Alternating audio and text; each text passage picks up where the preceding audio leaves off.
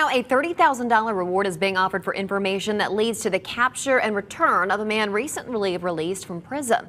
The South Carolina Law Enforcement Division and the Richland County Sheriff's Department say Jared John Price was released from prison in March, but now he's being ordered to return and serve the remainder of his sentence. Price is considered armed and dangerous. Anyone with information is asked to contact SLED.